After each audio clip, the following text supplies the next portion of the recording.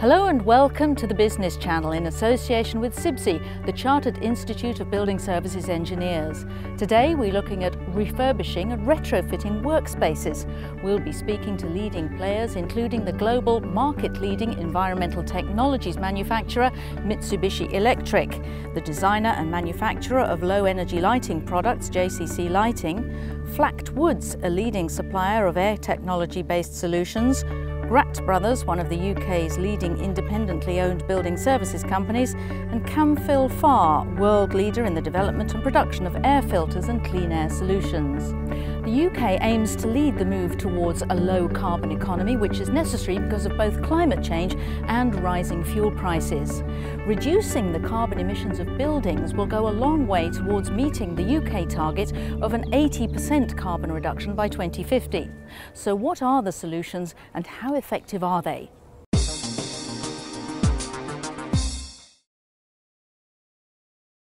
%46% of UK carbon emissions come from our buildings, and of that probably 2/3 is from homes and 1/3 is from office buildings. And one of the biggest contributors to that is the lighting that we use in our buildings and what we call the appliances, the photocopiers, the computers, the coffee makers, the machines that we plug in around the building. And they're responsible for a significant proportion of energy use in buildings. But in the older, less efficient buildings, we can use a lot of energy heating them and heating the surrounding area because they're leaky, they're not well insulated, and a lot of the heat gets out of the building. Lighting is a really significant part of the energy consumption of a building. It's probably the most major one, and it's certainly the most easily influenced. Changing the heating environment and the insulation is quite a difficult one to do, but lighting you can change very quickly and have an immediate impact. The sky tiles we're using here, immediately you put them in, they have a 60% reduction over the traditional fluorescent tubes. That's a significant saving. But if you start to put controls in, so you switch the lights on and off automatically, that has another saving. Because with fluorescence, it's much more difficult to do that. LED lights can be switched off immediately. You can get another 30% saving out of that. We're now at a situation in the UK where we need to quite rapidly, probably over the next 10 years, move away from a reliance on fossil fuels and move towards renewable options. So highlighting the two renewable options for us as being heat pumps that recover renewable heat from naturally occurring places and PV that generates power from the sun. So for us, applying those technologies to buildings means that the building itself can become lower carbon by definition because its direct emissions are lower because it's not burning fossil fuels on site. It's very difficult to quantify exactly because buildings have different potential. Some, of course, are currently in a far worse condition than others. But improvements in energy performance usually come about as a result of three things. Fabric improvements, upgrading and new systems and products, but also, I think, user culture and how the occupants actually handle their building. But we as contractors can make a significant difference. I have in fact recently completed a project where the saving was just in excess of 50%. So there's a significant potential for many buildings and many clients.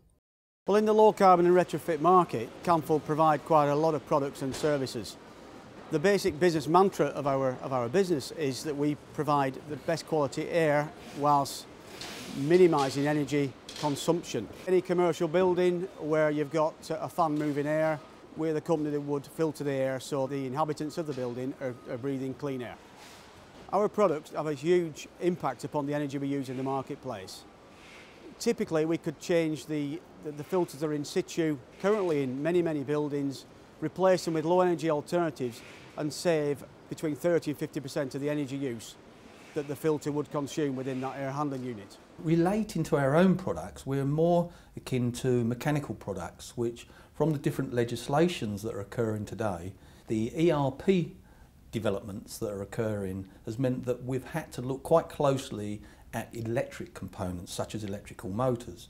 For instance, back in June of last year, what ended up happening was that the standard electric motor moved away to becoming a specialised motor called the IE2 electric motor, which has a massive impact in carbon reduction and efficiency. In fact, this has actually reduced the energy consumption by over 30%. Coupled to this, our main driver, which is our axial fan, we've had to develop the efficiency factors from, say, 75% to over 90% to meet the carbon reduction emission programs. The other point that is occurring with industry is that there's this link towards carbon reduction. So energy recovery units for buildings, particularly in schools, have been very, very important. Energy recovery units now can give you as upwards of 90% energy recovery. So we're quite fortunate we have developed lots of these different products to actually meet the demands the way legislation is taking industry and business particularly. We've worked with many companies across all sectors. A good example is WJ Aldis, who are a furniture retailer.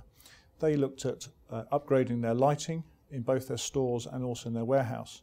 They invested £81,000 using one of our loans, and they're saving £41,000 a year in electricity costs.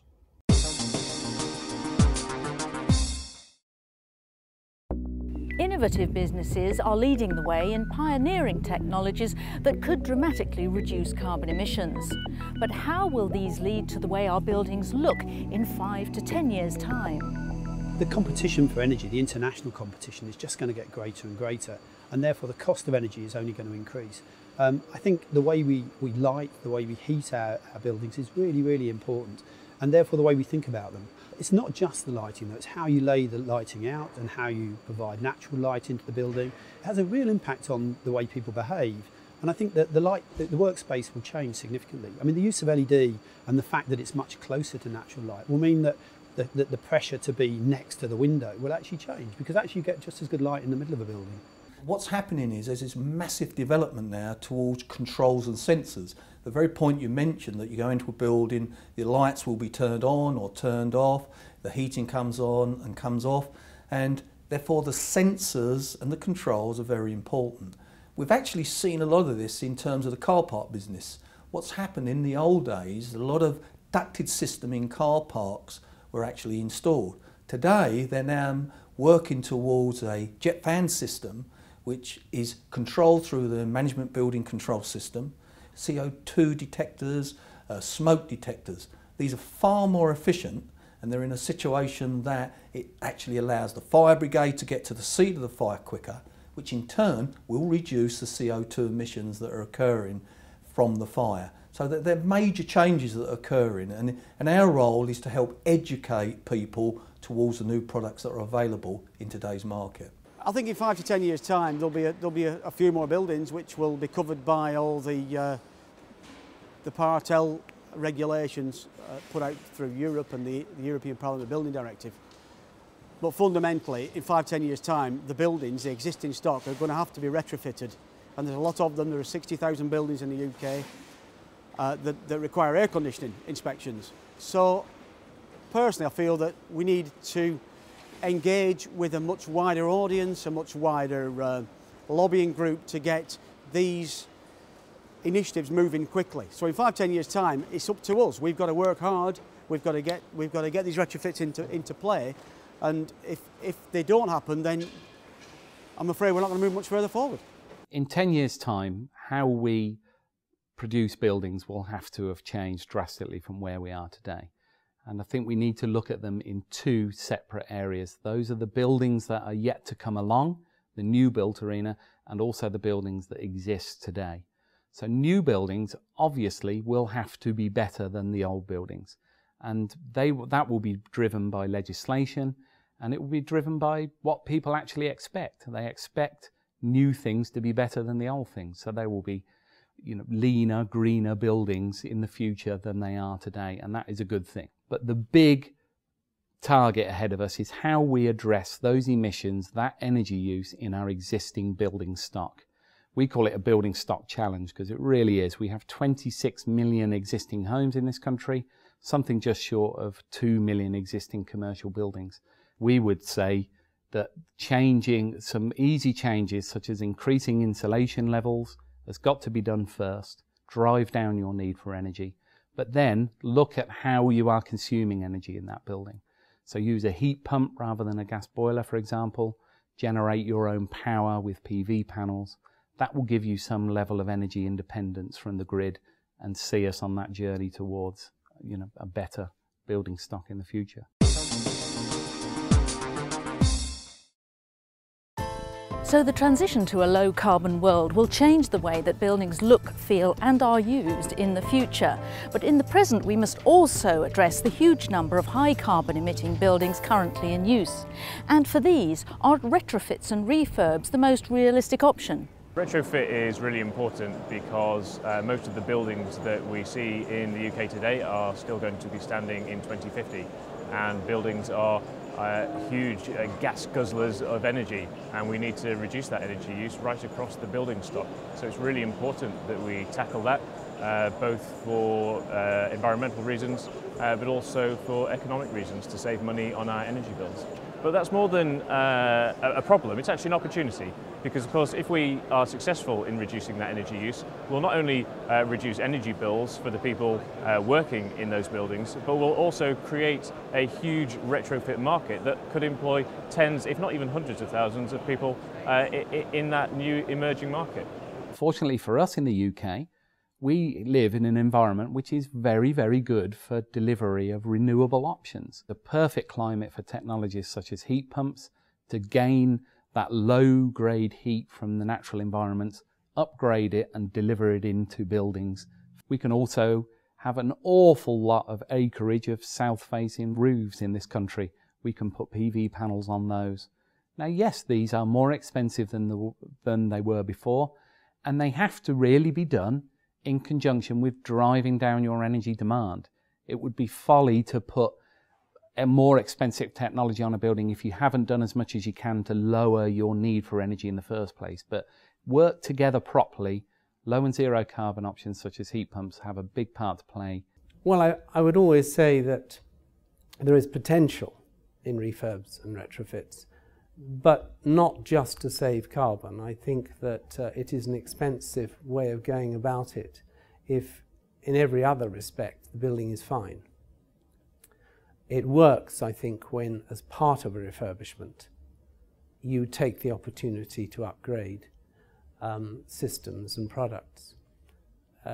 This works actually fairly well in the commercial sector because most buildings either have changes for some reason within a 5 or 10 year life, and that's the time when there's going to be changes to introduce new products.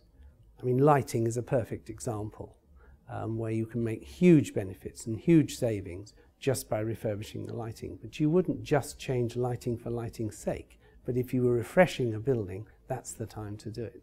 It's really about what they want to achieve. In the old days, contractors and consultants would have supplied the products into the building, and then it became the actual service manager's responsibility to service that. What's happening now, our clients, their clients are seeing the benefits of actually either refurbishing their buildings or effectively ensuring that new buildings to the new BREEAM legislation, for instance, meets these demands. So you can't say that any sort of building is right for one sort of application. Due to the need to control costs in the current recession climate, we are seeing that more people are opting for the retrofit model to be able to enjoy the benefits of LED lighting in terms of delivering 60% plus energy savings from their electricity bills for lighting, which is a significant part of the overall costs of running a building. And we are seeing that this retrofit option and the solutions that we as a company are bringing to the market really embrace the need to consider the ease of installation to avoid interrupting the natural flow of a business and to minimise the impact. I think we're in this cycle of refurb and retrofit for a long time, and let's look at it. You know, we can do a retrofit which is fairly low cost, it's not capital intensive, Very low impact, good carbon impact, and it'll greatly extend the life of the buildings, so we can get more out of the existing building stock and also save energy as well.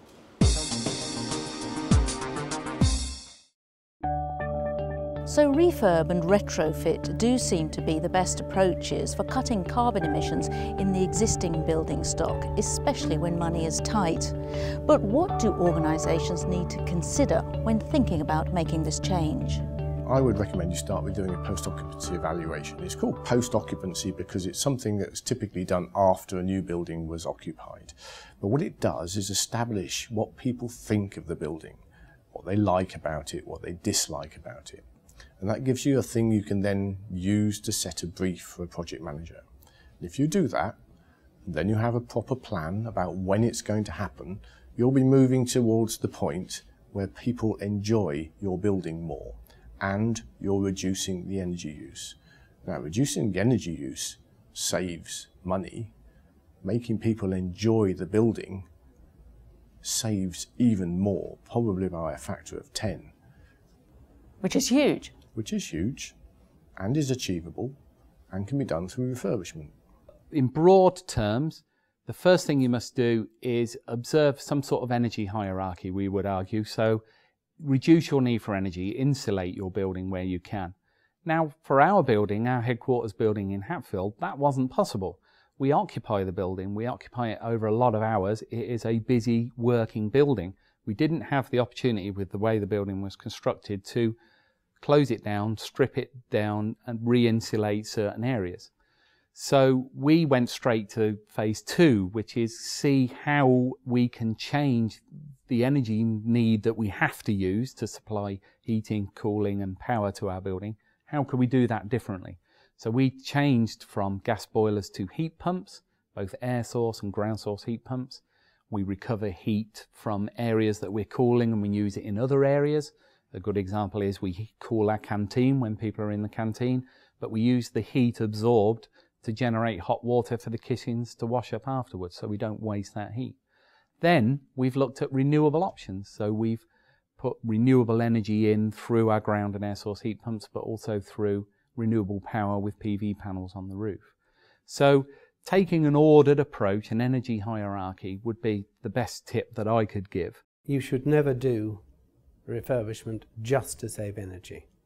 It should be part of another program. That rarely really pays back. You should certainly look at fabric improvements first. Seal the building, make sure that the heat losses and general energy use is reduced as much as possible. Then you look at the engineering services and measures. If it's an occupied building, it's absolutely essential to take the occupants with you. Share with them the plans, how they'll be involved, what the results might be, and perhaps even more importantly, what the aspirations are for the building. Get buy-in from the occupants. The products that we make are clean air, so get a product that actually does what it says, clean the air. There is new legislation upon us, come out of the European norms, EN 779/2012, which actually makes people buy the right product that actually does the job, it actually cleans the air. Secondly, get one that actually is a low carbon alternative. Get a low energy air filter. Get one that's actually going to create you the biggest impact on your energy bill as well. Those two combinations, low energy air filter, the air filter that actually does the job properly, I would say that should be the specification that I would advise to anybody. If people are worried about the cost of LED as opposed to traditional lighting solutions such as perhaps fluorescent, where you can clearly see the difference in lighting quality, if customers would like to see how that works, then why not trial or do a pilot in one particular work area or one particular office or room, such as Marussia have done here in the modelling room. And here you then can appreciate the real improvement in lighting quality, the closer the lighting is to natural daylight in a room like this that doesn't have any natural daylight. This has been very well received by Marussia Formula One. it's important that you have good advice. So it is worth getting a competent engineer who understands what you want to do and understands the options that are available. The client's got to be engaged in the process and be prepared to make decisions along the way, and may sometimes need to change the plan when you discover that something in the building is not as you expect. So I would say, from a client perspective, you need high-level engagement. Somebody has to wake up in the morning thinking about the refurbishment project to make sure that it's going to go smoothly and you don't pick up nasty surprises. People do need to think about their budget, and generally you save more energy per pound with the cheaper, simpler options than going straight to renewables. And although the feed-in tariff has been cut, it does still provide people with a subsidy for photovoltaics. So there are subsidies available. And indeed, in some planning areas, a major building refurbishment may find that the planners insist on an element of renewables. So knowing that things like the feed-in tariff and the renewable heat incentive are available becomes quite important if you're being pushed into renewables by other policies.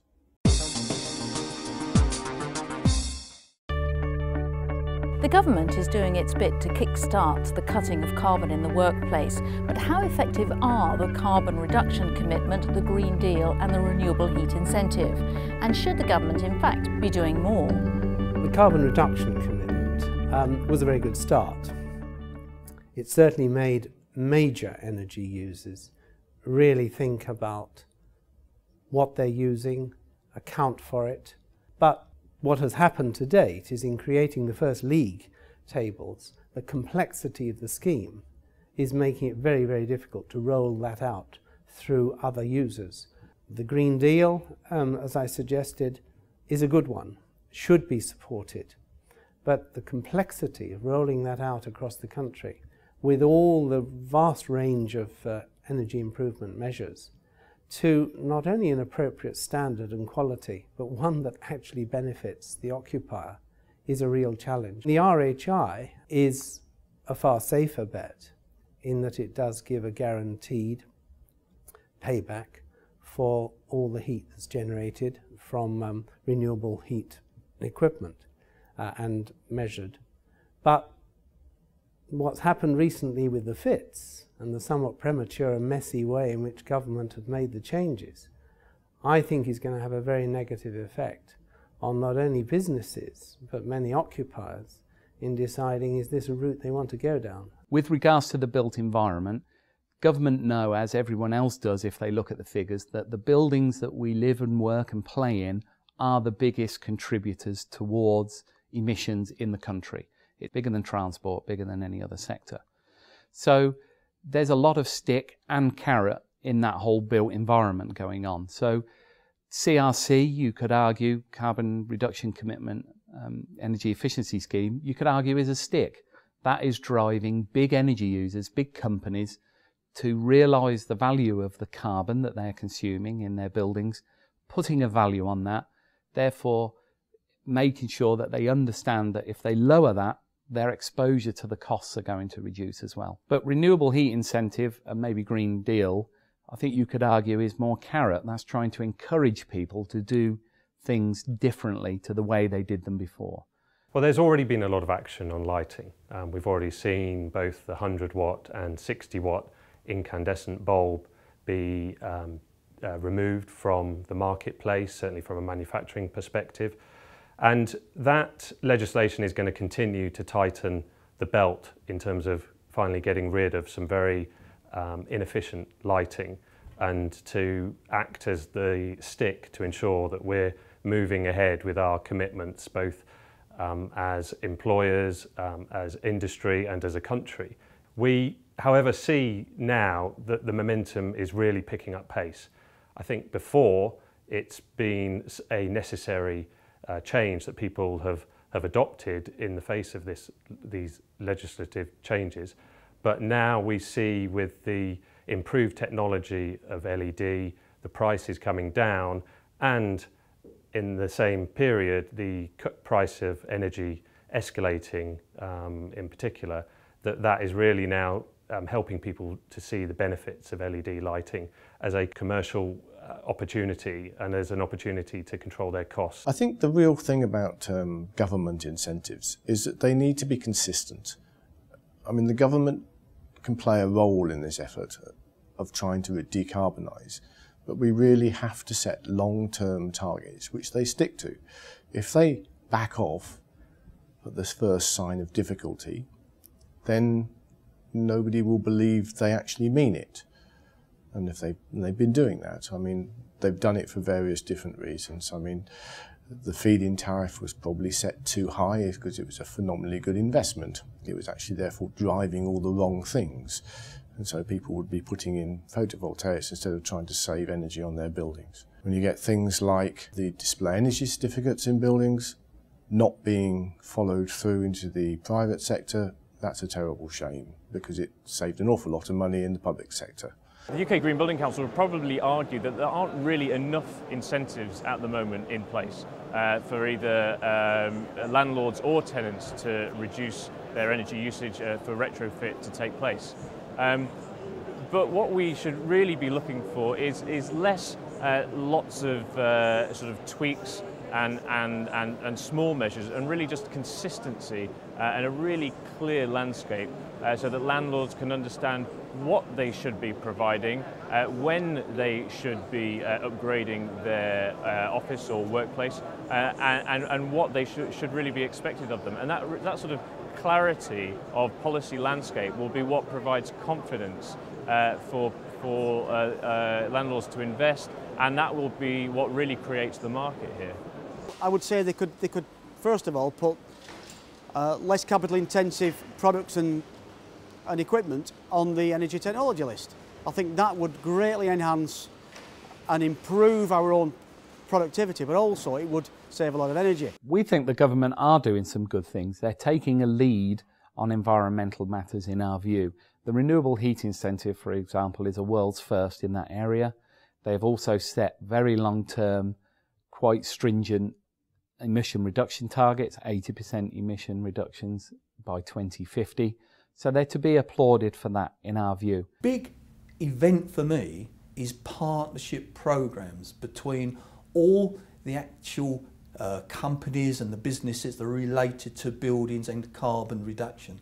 The manufacturers, for instance, have a wealth of experience that can be actually shared with the designers, with the architects and the governments towards what is best for that building. I actually wonder whether we're actually at a time when what may be possible is to launch a campaign about the way we use our energy and our attitudes to it. The reality is, if we don't reduce our energy significantly over the next 5 years, we're either going to struggle to satisfy the demand, or the cost of supplying it will be excessive and out the reach of many.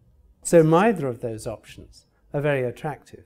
And I think if the government worked on a bit of a long-term drip approach to say we need to change our culture to a culture that says wasting energy is bad, I would like to think that was better than trying to legislate.